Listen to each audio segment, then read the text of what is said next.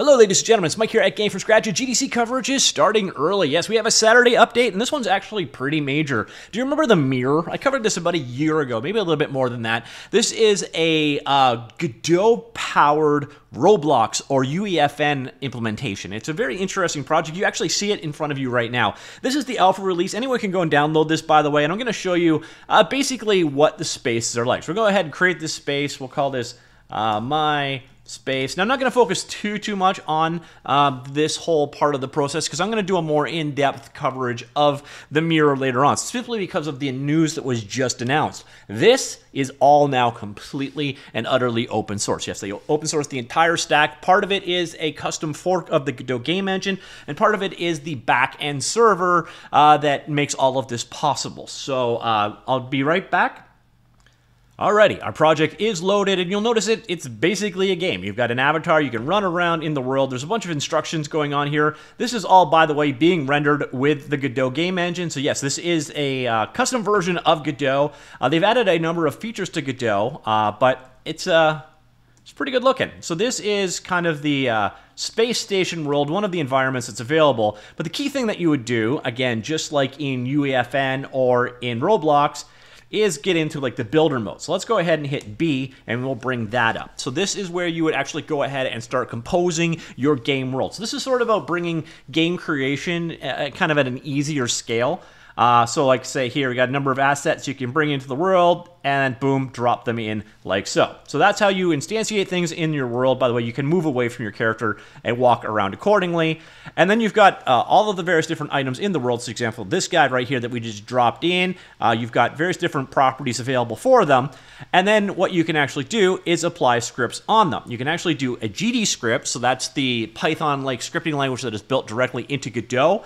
Or you can use their actual visual scripting language. Yes, they've also authored their own visual scripting language. So for example, here, let's do a player interact script. So when the player interacts, let's say we want to go ahead and play a sound. You come down here, you go to audio, play audio clip, or I could come over here, grab my audio clip, drop it in like this into our thing, and then boom, it will go ahead and play that audio clip when the player interacts with that object. So you've got this visual programming language option available there as well. And one of the really cool things that they're aiming to do is actually make it so that it's going to be bi-communicational with Godot. So you can actually create your levels using the mirror and open them up in Godot or bring your Godot stuff into the mirror. Speaking of which, you can bring in assets, just basically drag and drop in an asset there, GLTF format, and boom, it is available for you there.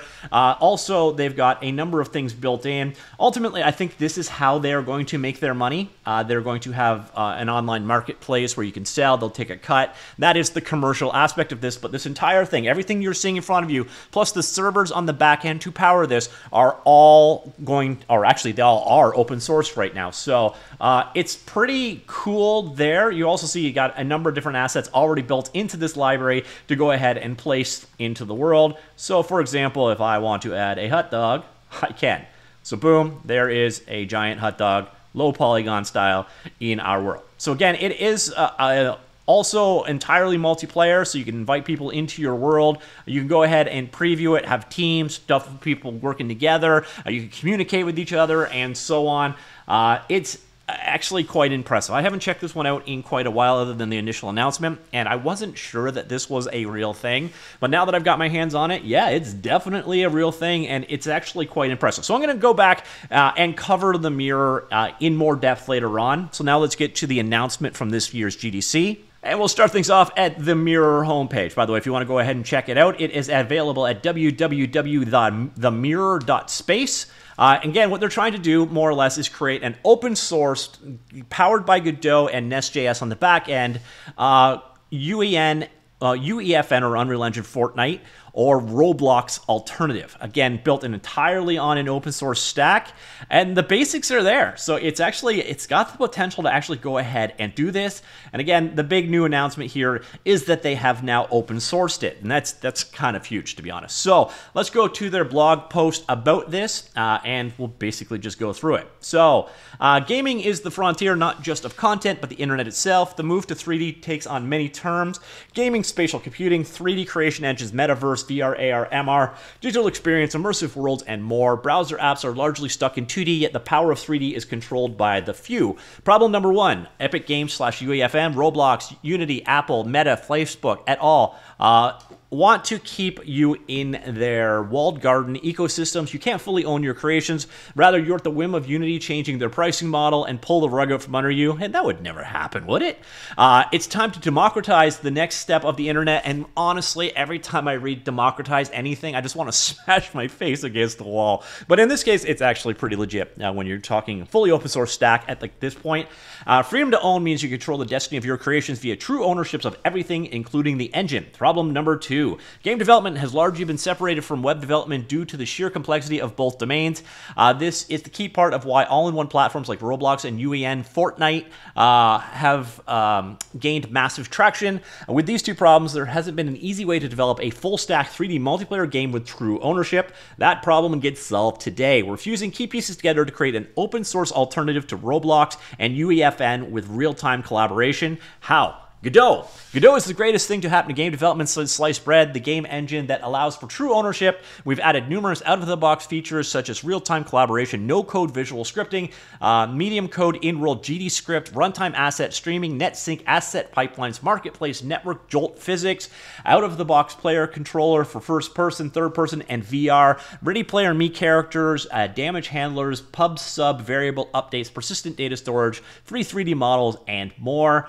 So what's missing from game development? A web server that provides out-of-the-box everything and connects fluidly to the engine. Mirror web server provides you with auth, asset management, MongoDB storage, minimal migration headaches, schemes via Mongoose, Redis, PubSub real-time updates, WebSocket HTTP requests, Open API docs via Swagger, and more. It's super modular while being built on cutting-edge Nest.js framework with TypeScript, arguably the best thing to happen to Node.js since Express. We tackle the technical complexity even further by focusing on a no-code first. You can create games in the mirror, even if you've never written a line of code before. As you get better, you can begin writing GD script in real time in-world. If you're an expert, our long-term vision is bidirectionality with Godot. So you can start in the mirror and end in Godot, or you can start in Godot and end in the mirror. That's really cool if they can pull that one off. Basically, it opens up the mirror to do anything that Godot can, and it also makes the mirror a starting point for a Godot project if you want to think things in and make them more specialized or whatever. Even better, all this happens in real time, similar to the movie Inception. You can create your world in real time with friends, colleagues, and players. We're excited to give our full stack platform to the world with the permissive MIT license. We owe a big thank you to the Godot engine's many contributors and co-founders, Juan Linietsky, Ariel Manzer, as well as the founder of Nest.js, Camille something. We'd love for you to star our GitHub repo here. Being an alpha, there are many features to add and bugs to fix. We're honored for you to join our mission and contribute. We're building in public. We'll be hosting a weekly planning meetings on our Discord, hashtag weekly-planning channel at 8 a.m. PT on Thursday. So that's the announcement. And then they do have a repository available now. So this is the server side of things. So it's the Mirror web server, the Godot app, the documents, script stuff here as well. Again, the license is MIT. MIT is a very real open source license with almost no encumbrances involved in it. So yeah, legit, do what you wish. It's pretty impressive there. So that is the kind of the main repository. On top of that, there is another aspect to this. They have their own fork of Godot. Used as the base for the Roblox and UEFN alternative.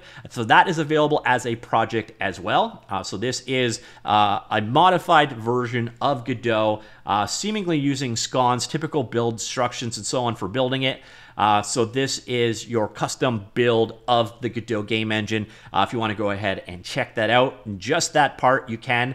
They have contributed some of their work back to the Godot engine project. So this is a project that is benefiting Godot. But if that bidirectionality actually comes in, that will actually be a very cool thing. So there's two parts to this. Their custom fork of Godot, and then the mirror itself, which again is mostly the server side of things. a bit more of a breakdown of what the mirror is all about here. If you want to learn more, do go ahead, check out their Discord. They do have a roadmap of what they're intending to do in the future. A breakdown of their features are available right here. Yeah, so this is definitely one of those things I'm going to be checking out in more detail now that first off, I've had my hands on it and it's not snake oil. This does seem to be a legit project that is quite exciting, to be honest. And the fact that it is now MIT open source license makes it so much more real. Again, I do think that they're going to make the money on the store, the whole classic, instead of mining for gold, you sell shovels to the people mining for that gold. I think that's going to be their monetization approach, and it seems pretty legit.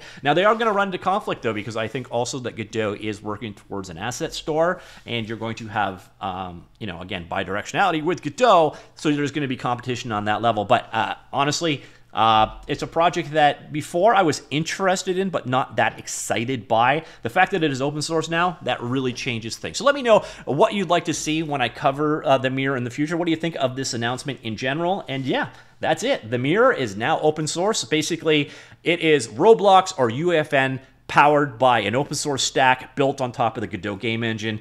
Pretty cool in my opinion, but I'd love to hear what you think. Let me know. Comments down below. Talk to you all later. Goodbye.